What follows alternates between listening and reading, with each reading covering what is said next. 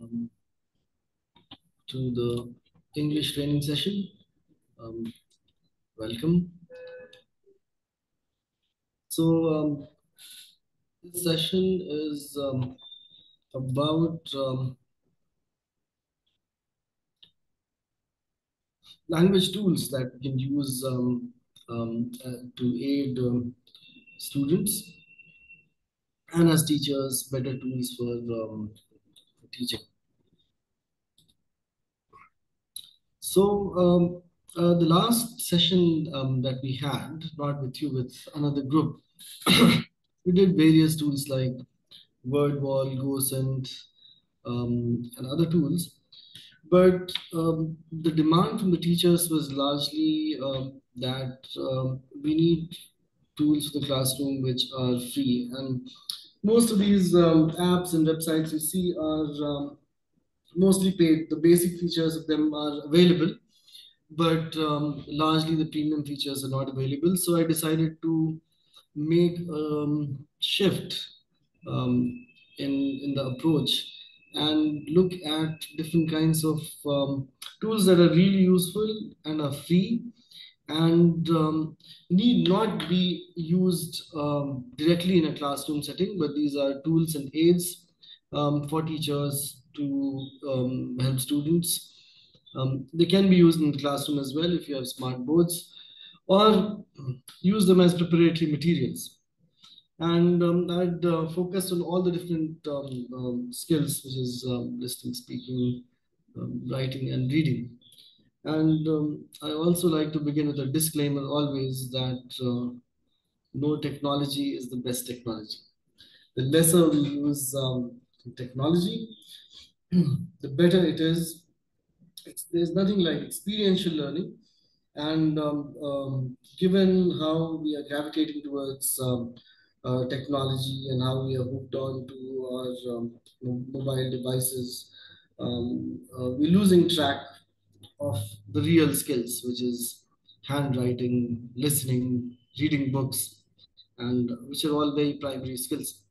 So this comes with a disclaimer that we should encourage students to read books and good literary books as far as possible, rather than hunting for tools here and there. Of course, there are tools, and there's endless number of tools these days online on any subject that you choose, whether it's listening skills or speaking skills or learning grammar and so on and so forth. You'll find lots of tutorial videos, you'll find lots of apps to use.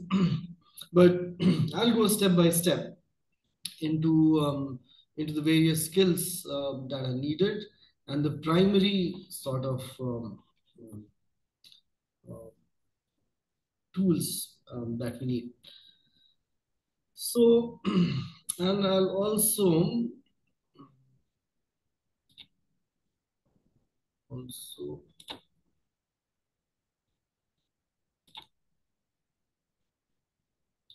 share my screen with you. Right.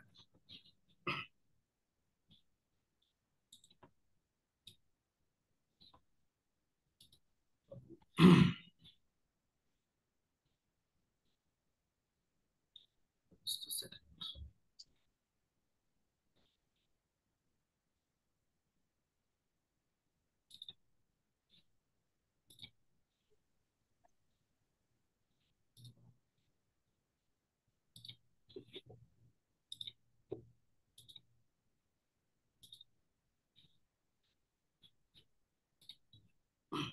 Can you see my screen?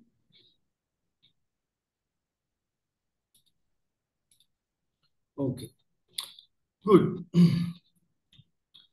So, one of the first most important things about learning vocabulary or learning words is um, is how words are used, um, in what combinations are used. And this is called collocation.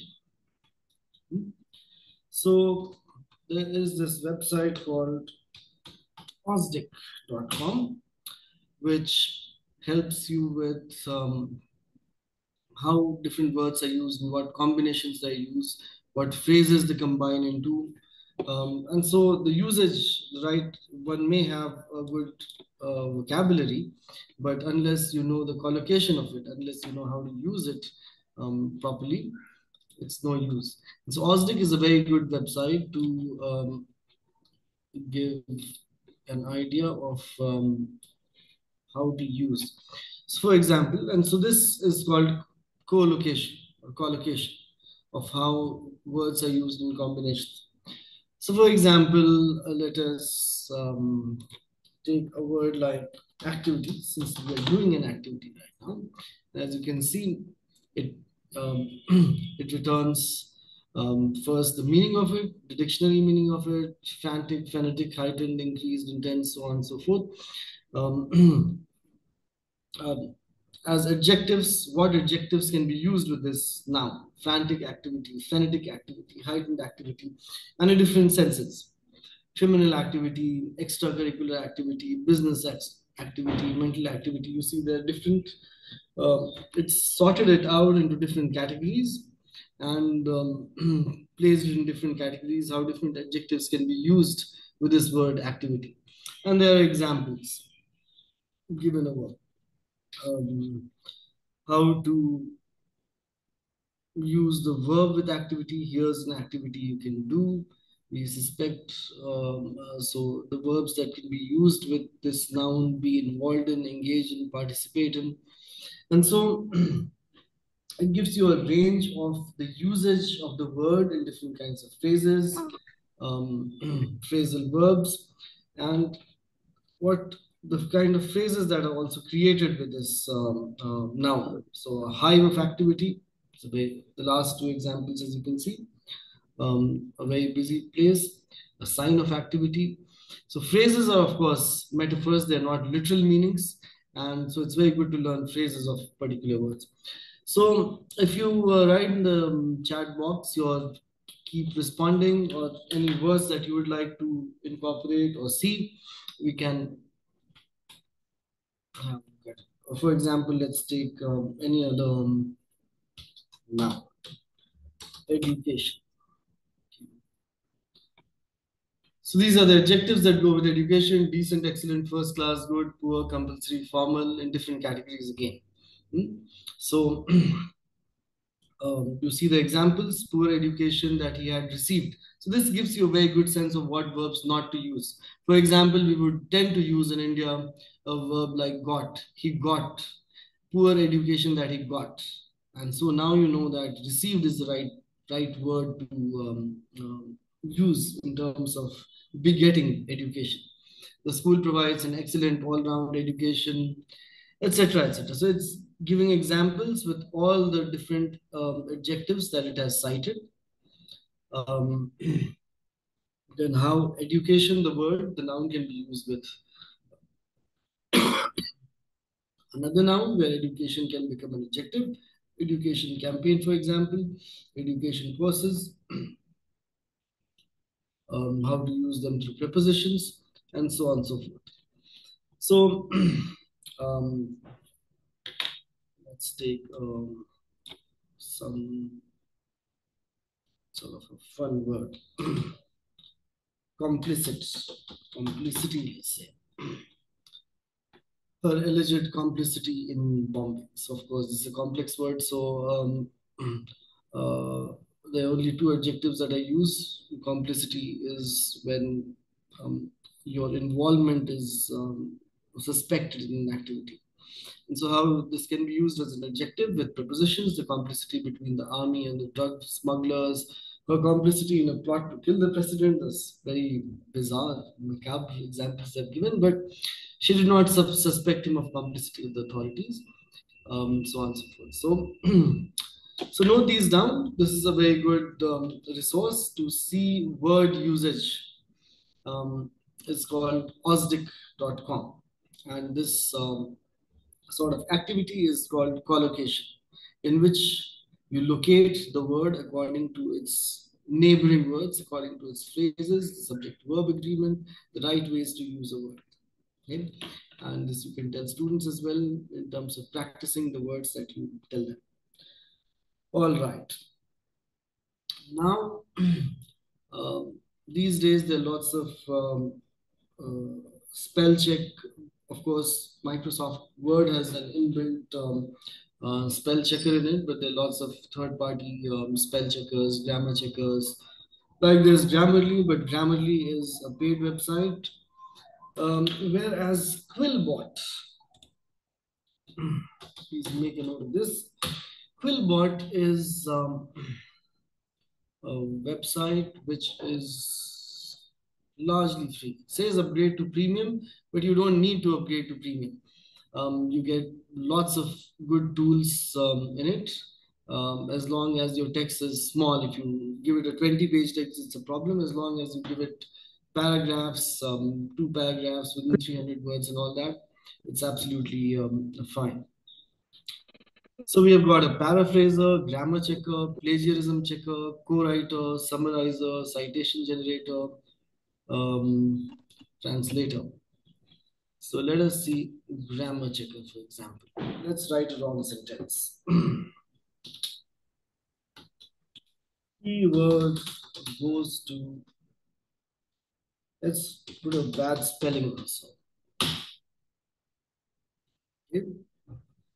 And there it offers you the suggestions that the spelling of school is wrong. And so correct it.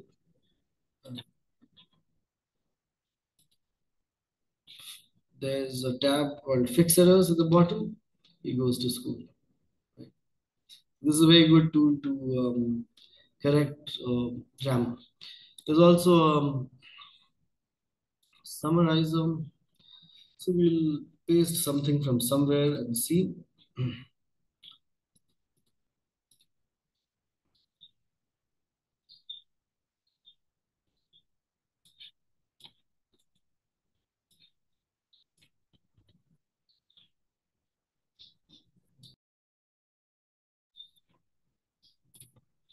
Example, I just pasted a random text, but letter that I was just writing. Okay, and just summarize it. Right, summarizes very well. 100 words to about, and you can set the length of this summary also. Make it longer, shorter. This we made it short, so it's given us a short summary of it. So these, of course, these are not. This is a cheat website where this is not good in terms of learning because this can be used to make the machine work for you, but still, it's a good tool for teachers to learn. There's also a citation uh, generator, so you can put the name of the book here and it'll cite it in MLS style or whatever. That's not really needed at the school level. There's also a plagiarism checker, paraphraser. There's also a translator. Translator, of course, is a very good tool, and there's Google Translate also. There's other translation tools like Anuvadini also. So all in all, Quillbot is a very good site for checking your grammar once you have written your essay, and also for teachers to check plagiarism. It will use online resources, and this is of course the limited part of it will be free. Um, okay, this is, I guess, the plagiarism checker is not available for free. The summarizer, grammar checker, paraphraser, these are there for free. So these are very good tools for grammar and paraphrasing, as we saw. Now coming to speaking skills. We need a lot of speech activities in the classroom. Um, Discussions, group discussions, debates, which of course schools do, elocutions, extempore, and so on and so forth. But in terms of online tools, there is something called ESLDiscussions.com. Make note of it, which generates topics and questions related to it for a conversation. So ESL discussions. As you can see, there's a range of topics given over here, abbreviations, acronyms, age, and it's all alphabetically sorted with B, breakfast, Brazil, and so on and so forth. Right? And it'll go on this way. C, D. So, for example, let us take up anything, something since we're talking digital, let's take digital revolution. Right. So, this is for a conversation between two students, student A and student B. It generates 10 questions each on every topic for both the students.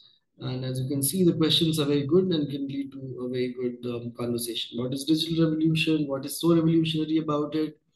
How does the digital revolution compare with the industrial revolution? So there's a dash of the student needs to have um, some sort of a historical knowledge of what the industrial revolution was. Are we at the beginning, in the middle, or end of digital revolution? This is a very good topic for debate. Um, has the digital revolution been good or bad for the world? How has the digital revolution changed your life? So the questions, as we can see, are very comprehensive, debate-worthy, food for thought for the students, and teachers can help students in terms of navigating this discussion. And these are very good exercises for speaking. Right, that's a very good resource for speaking skills. Now coming to listening skills, I think in terms of all of you can see the my screen, right? Okay. Uh, in terms of listening skills, the best resources are podcasts. And let's look at some of the interesting podcasts, some very good podcasts which can be recommended to students, which I use for teachers also, and which, like the ESL website, also covers a range of topics. So we saw one topic on ESL. Let's see a couple more to see the range of discussions that can be generated in the classroom with this. For example, the word discussion itself. What springs to your mind when you hear the word discussion? What's a healthy discussion? Do you like taking part in discussions in English? Do you ever get involved in pointless discussions? All very good questions. Student B's questions also, let's see. Are you good at discussing things? What are the differences between discussions, debates, and conversations? It's a very good language question, as well as a question of uh, meaning of words, of etymologies as well. When was the last time you had a heated or animated discussion? Do you look at discussions on TV between a panel of experts? So we see there's a range of questions that cover all the points related to these topics, which are political in nature, personal in nature, social in nature. There's a whole gamut that is covered on ESL. So it's a very good resource. And these can be downloaded.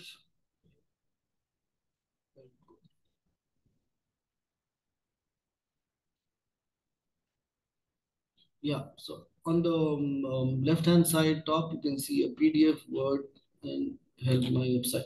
So you can download these, print these out, take it to the class, distribute handouts to students as the discussion has to proceed. All right.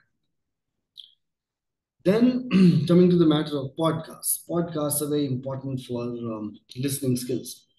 What are some of the best podcasts as of date? Podcasts, they're dime a dozen all over the place. They're Audible, they're an Apple podcast, but all these are paid. There's Amazon. Uh, the best ones are fortunately the free ones. So there is the BBC 6 Minute podcast. It's very good. It doesn't take time as well. So you just need to Google BBC Learning English, 6 Minute English. And so all these very useful resources on bbc.co.uk as well. These are 6 minute, uh, roughly 6 minutes podcasts, and which, so given the attention span of students and learners these days, 6 minutes is a good time slot to have. And as you can see, they cover a very good range of topics. How green is your money? Saving dead languages, mushrooms, medicine or myth, making male friends, how fans talk about their passions, space saving solar hacks, are you unhappy at work, heat waves, the stories behind our names. Very good topics. For example, let's look at saving dead languages. As you can see, there's a download PDF and download audio as well. So you can get the entire sort of, this is not a word for word transcript, but gives you the entire sense of what happened. And these also you can print out while listening to it in the classroom, or these can be given as tasks. The entire audio can also be downloaded and saved to your computer. Anyway. And as you can see, there is introduction, there's the week's question, there's also vocabulary. So it's got a comprehensive range. So let's look at this. Before the European settlers, Australia was home to more than 200 languages. Many of these have died out since, but somehow some have now been brought back to life. Bangala is one of those. Neil and Phil discuss the revival of Bangala and teach you some useful vocabulary. So, as you can see, that it's very important to delve into interdisciplinary, multidisciplinary learning like this. This is the right approach to, let's say, teach a language or teach grammar. By this, of course, improves the listening skill because these are very good podcasts and also tune students' ears to different kinds of accents. So this is, of course, from Britain. So there's British accent. There's others like Voice of America, where you can listen to the American accent. There are Indian podcasts and so on and so forth. So that's one way to tune. And the Indian ear, of course, is tuned, highly tuned to various kinds of accents. We are the only one who can figure out lots of accents. When I was in America, they had difficulties understanding a lot of things in Indian accent because they're not tuned. But we have the advantage. And with these podcasts, we can train our ears to listen even better. Anyway, the point was that multidisciplinary, interdisciplinary learning is very important. And that's the way to memorize. That's the way we remember things. When there's something very interesting, thought provoking, so something like dead languages. What is a dead language? And while talking about technology, language is probably the oldest technology that we have to differentiate us from other animals. We developed a whole scene of a whole sea of ocean of symbols to communicate with, and made things much easier through these signs. We are communicating right now through signs, right? So, where does this take us to? It takes us to the history of Australia. Um, and so, in India, students or even teachers barely know about the history of Australia. We merely know about the cricketing ties between India and Australia, or we know about kangaroos. Little do we know that Australia was colonized in 1788 by the British people, which is not very far. It is just 200 years ago. And before that, they had lived on that island for 40,000 long years. We talk of Indus Valley civilization and Babylon and Egyptian civilization. What's the length? 3,000 years, 5,000 years at the max, and we are so proud of the Indus Valley civilization. Has anyone thought that Australians lived on that island for 40,000 years without being touched by anybody in the world? And which is why they have amazing flora and fauna, and which is why they have the kangaroos and wombats and all these strange animals and trees. And all of this has been destroyed merely in 200 years. The kind of damage that civilization has afflicted on primeval, primitive civilizations is something that you can learn from a podcast like this. This is a great lesson in history, how history is written, how history is taught, and about languages. 200 languages dead in 200 years. Isn't it amazing? Anyway, so there are all these vocabulary exercises at the end of it. A missionary. What is a missionary? Um, this is also, we hear this word very often. And so these are also points of debate in a classroom of what is a mission? What is a missionary? Who's a hidden? Where did this word come from? Phrases like topsy-turvy, right the wrongs of the past, and so on and so forth. So it's a very good podcast to subscribe to. It's completely free. Then there is Voice of America, which is also a very good podcast.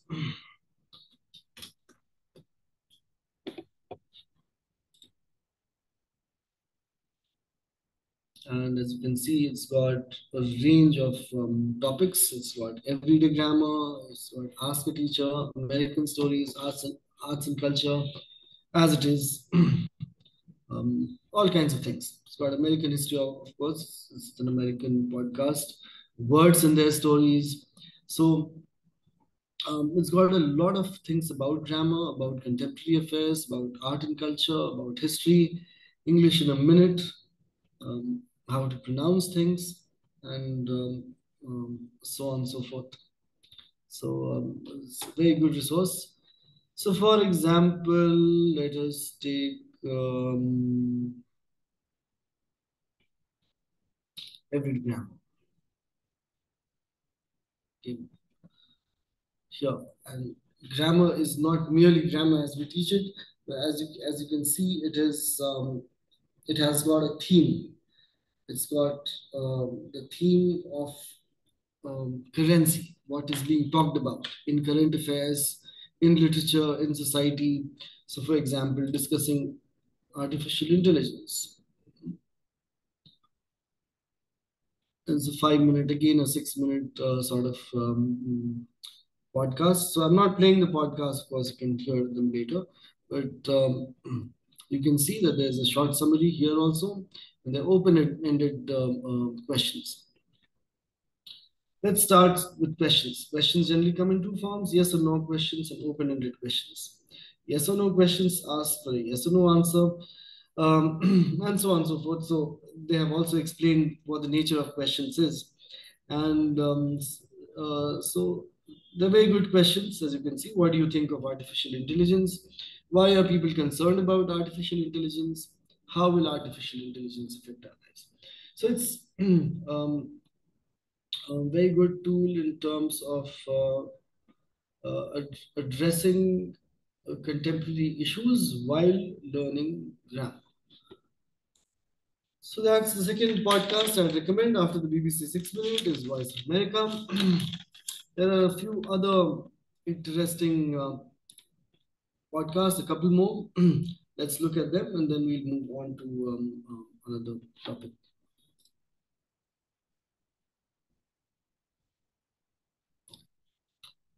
So, if 6 minutes is too much, as both of these are the BBC 6 Minute and the Voice of America, also 6 minutes, there is a listenaminute.com. This, like the ESL discussion forum, lists exhaustively lots of talking points for the classroom. And as you can see, that there is a lot of contemporary things also included, which are generally not included in our classrooms, but which you hear of in the society. For example, in A, you can see anti-aging creams. There's a thing about bullying, things which are generally not talked about in the Indian schools, bad habits, and so they try to cover as many topics as a school student of different levels needs to be aware of, needs to be introduced to. For example, let's look at bullying. And these are 1 minute podcasts. I'm not playing the podcast, obviously, or maybe it's 1 minute so we can play it. I don't know if you can hear it or not. But so this is listenaminute.com we are seeing.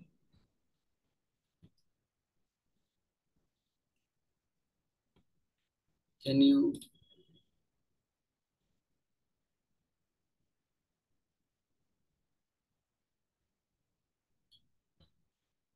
can you hear the podcast?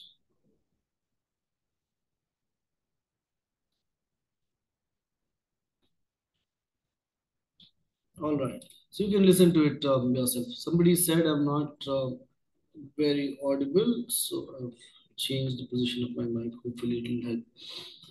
So these are very good 1 minute podcasts that introduce you to the concepts and raise debating points for the classroom. And as you can see, there's a PDF link, there's a word link, and there's quizzes also. So this is related to bullying, and this also gives you a score. Um, and so these are comprehension. These are really listening skills. So you listen to it for 1 minute, then you ask a question. So we didn't listen to it, but let's randomly say my answer was wrong. Police took away my belief. But anyway, so these are very good topics, sorted out alphabetically, very good for classroom discussion. As you can see, there's things about family, famine, first impressions, heaven, heart attack, heroes, all kinds of things that students would be interested in. And this is very good for the listening skill, very good for comprehension. There's two follow-up quizzes with every topic, and these can also lead to classroom discussions. Okay, so that was, we saw BBC Four, we saw Voice of America, Listen a Minute, and then we must also look at a couple of literature podcasts because there's no better way to inculcate students' interest in language than through literature. So there is, and also it piques their curiosity about knowledge about the world. So there is something called the Bookworm of KCRW. So kcrw.com, which has Bookworm, which has book reviews and author interviews. As you can see, so this is for slightly higher level for higher classes, let's say class 9 onwards. As you can see, the topics that are there: the story of America, poetry, grief and loss, the confederacy of bookworms, things like that. And these are long.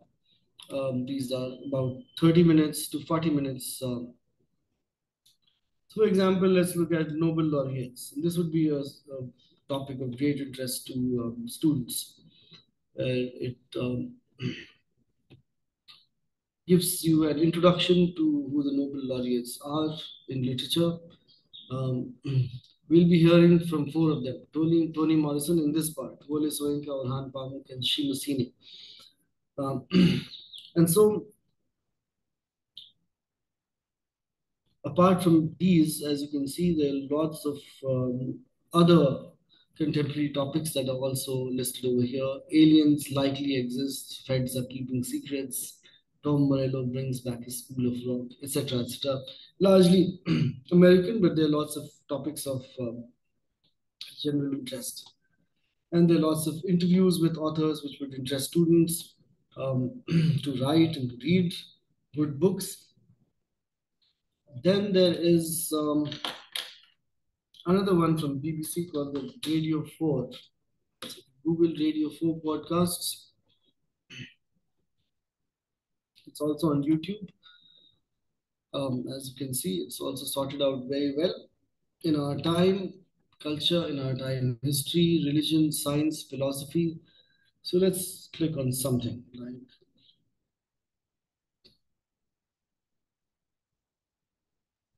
കോഴ്സിനുള്ളു. um, right. This is also BBC. The BBC had a 6 minute podcast, and this also has something called Radio 4, which is also for slightly higher classes, class 9 onwards, where you can see there's a range of topics like Virgil, Room of One's Own, which is Virginia Woolf. Um, and if you do not know, Virginia Woolf's Room of One's Own is one of the seminal feminist books of the 20th Century, where she talks about how women have been excluded from the workspace and how it's important to have one's own space, to be a writer, and so on and so forth. It's a brilliant book. So there are all these very interesting topics for students by the best in the world. But the best writers have been interviewed, and the best critics have spoken about these matters. Couple more podcasts because these podcasts are very interesting. There's the Times Literary Supplement Voice. This started as a poetry podcast. Something else is written. Sorry.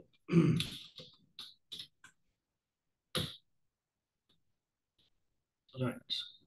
The TLS podcast.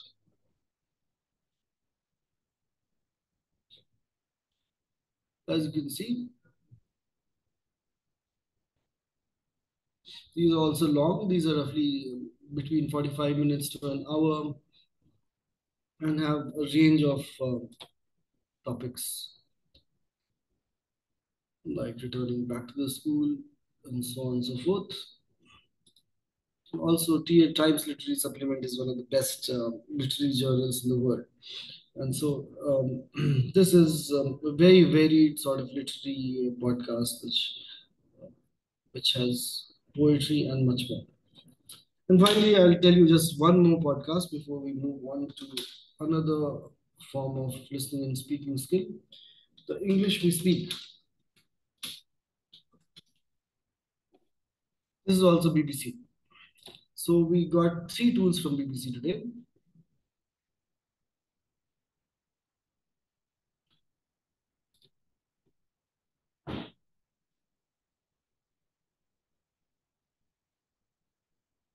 The transcript of it is also given over here. And these are all topics which are motivational, which are pertain to the classroom, pertain to English language, and so on and so forth. And these are with hands down. These are also phrases. You can download the PDF, download the audio, as with the other two, Radio 4 and the 6 minutes. And this is specifically for language, as you can see from the transcript, that the phrase will be repeated several times, and repetition is one of the best ways to learn. So, through a conversation, this phrase will be repeated several times, and that you would learn the phrase at the end of it. So, these can be used in the classroom for students to practice. You can listen to the podcast and give the character to two students, so we'll read it out in the class. And eventually, this way, you can do it every class. That eventually, at the end of the month, you'll probably have 30 phrases that new phrases that students would have learned. So that's a roundup of all the podcasts. Once again, there were three BBC podcasts: the BBC 6 Minute, the BBC Radio 4, and English We Speak. There's Times Literary Supplement Voice. For literature, there's Times Literary Supplement Voice and KCRW Bookworm. And the 1 minute podcasts, as I also told, are very good. They listen a minute, which are very good in terms of generating discussions in classroom as well as for comprehension, listening comprehension. You listen to it and then you are asked online questions. There are two quizzes given with each of the topics. Something that many of us do not know is that Google these days itself is very powerful with everything. You don't need to look too many third-party private tools. There's a lot that Google itself can do. So you go to Google, you go to definition. You can go do it in the tab as well. I'm doing it to make it more sort of systematic. So when you do Google definition, what comes up is what word do you want to look up at the beginning. Right? So this is for speaking skills, since we're talking about listening and speaking skills. So let us do definition itself. The definition of a definition. Okay. All right. So, of course, the word meaning comes up, a statement of the exact meaning of a word, especially in a dictionary definition of a verb, the degree of distinctness and outline of an object, etc., etc. So, but you see, The tab over here is a speaking tab, which many of you know. If when you press on it, it gives you the pronunciation. You can see there's different languages that will come up as well: English and Hindi, Indian, English and Marathi, English and Tamil. And you can see that AI is very sharp. It also takes data from you, who you're interacting with, and which is why we see that Tamil has cropped up over here right now. Earlier it was another language. Then there's a tab called Learn to Pronounce, right? And it breaks it up into phonemes, definition, you can practice. So let me try speaking it wrong. To Phoenician.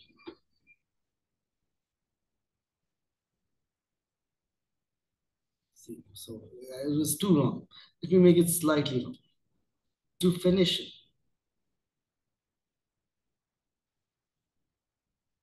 See, so it corrects you. It says you have to say day instead of do. So the minor errors that we have in our pronunciation will correct it. And as you can see that it also has the lip movements involved over here. You can slow it down also and play. Okay. So let me say it the right way now. Practice. Definition.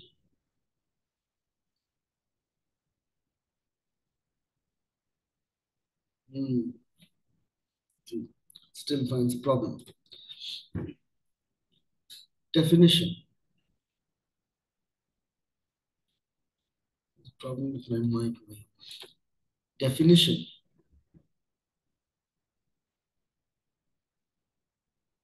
Hmm. All right. So this is the way you can practice it. And there's you can see that various kinds of things like usage examples, the pronunciation we saw is similar in opposite words. So Google does a lot of job these days by itself. You don't need to go to a specific, but for pronunciation, uh, this is very good. Let's try from other word. Accent, for example.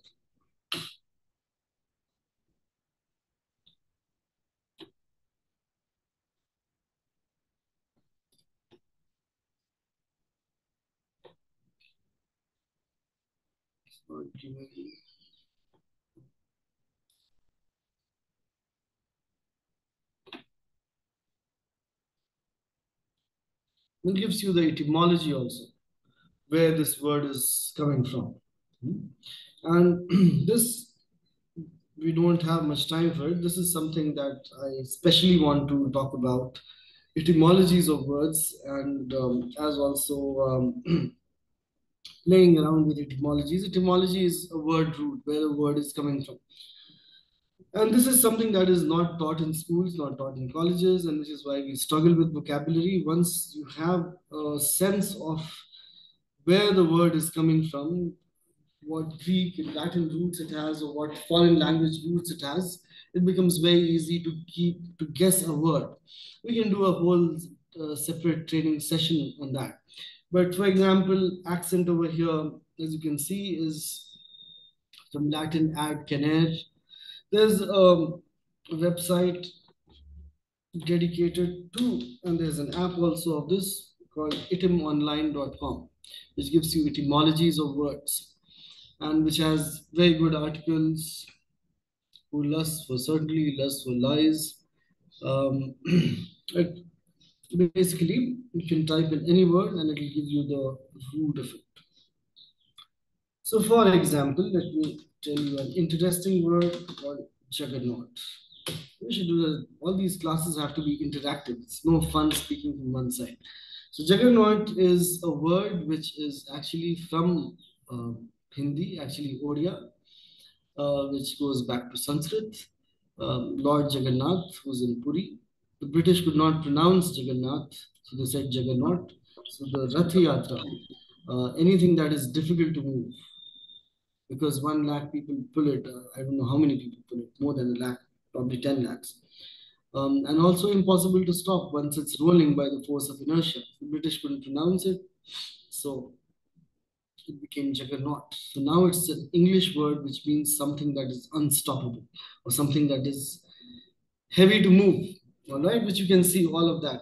You can see the second paragraph. This is from the Sanskrit Jagat, the world, men and beasts, Natha, Lord. And so you can see how where the words are from. And this opens up a whole new world of learning with stories of words. It's much easier to learn words if you know their backstories, these kind of interesting stories, if you know. For example, um, something like stationary and stationary. Station, A-R-Y, station, E-R-Y. This is something which bowls over anyone. Even good teachers do not know what the difference is or what the spelling of which one is. If you knew the story of it, it would be easy. Or if you know how words are formed. So the suffix ARY denotes a condition, customary. Let me just use this etymological dictionary as a dictionary also for now. Customary, ARY, right? Something that is part of the custom. Ordinary, ARY, something that is ordinary. As you can see, something, the order of which um, is we are talking about. So ARY, the suffix connotes the state of existence, whereas ER is somebody who is involved in a business, hawker, vendor, no, vendor is OR, costermonger, whatever. You know the words ending with ER, which means somebody who is involved in the business of that. And so stationary is something which is involved with being at a station, something which is standing at a place. Where stationary is your pen, pencil, etc. Why is that? The root word is the same, station. So stationer, somebody who sells at the station is a stationer. Somebody who sells things at a railway station is a stationer. And so what he sells again becomes a noun, becomes stationary. So let us see here. Am I right or wrong? Let's see. Writing paper from stationer, seller of books and paper.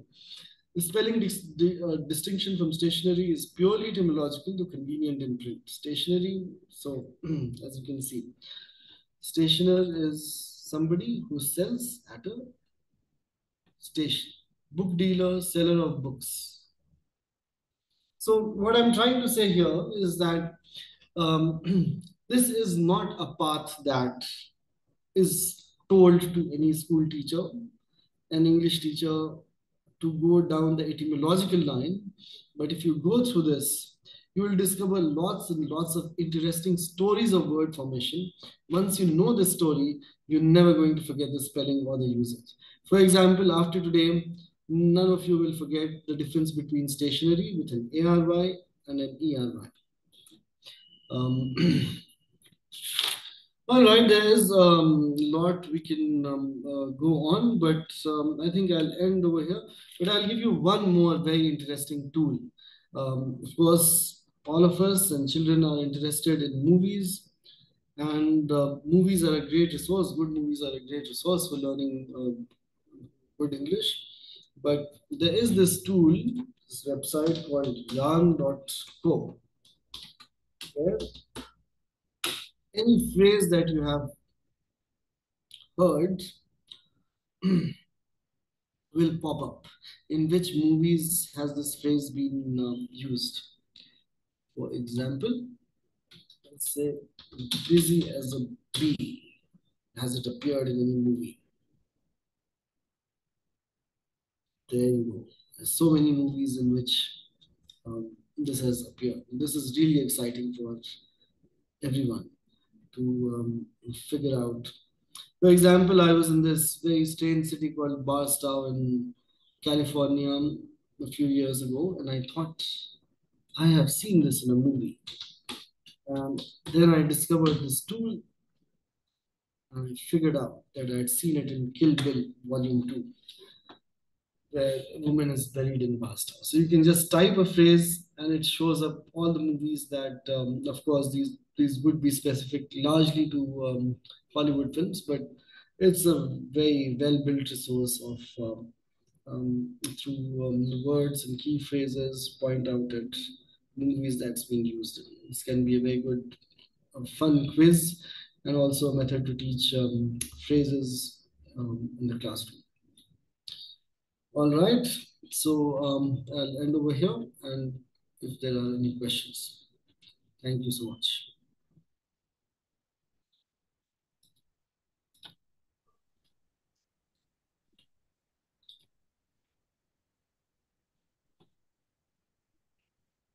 Good afternoon, sir. Yeah.